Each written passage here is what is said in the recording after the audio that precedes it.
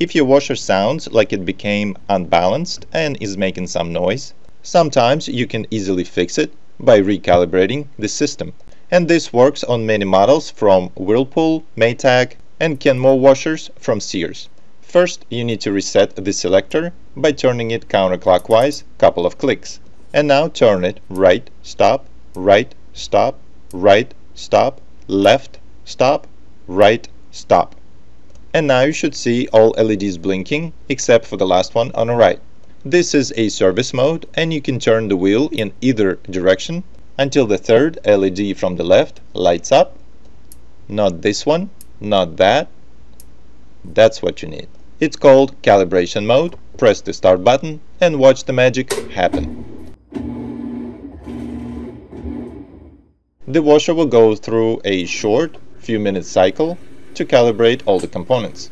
And this calibration is actually mandatory if you have just replaced a main control board, basket, a drive assembly, suspension, a motor, or a capacitor.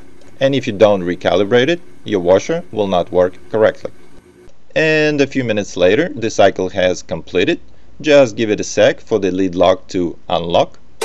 And now you are ready to use your recalibrated washer once again. If this calibration cycle worked for you as well, hit the like button, and thanks for watching.